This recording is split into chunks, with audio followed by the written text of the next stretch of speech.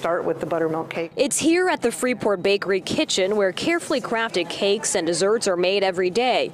Except a special birthday request for a Ken doll cake came with a slice of controversy on social media. Well, I deleted a lot of the negative comments because I really didn't want the Facebook page to become a big drama. Those comments turned critical based on this post by bakery owner Marlene Goetzler.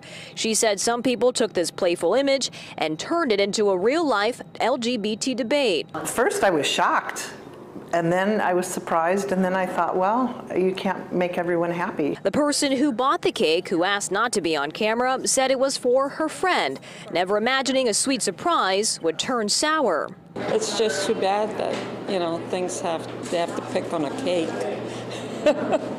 Today, Ashley Nelson came to pick a cake of her own and added another layer to this conversation.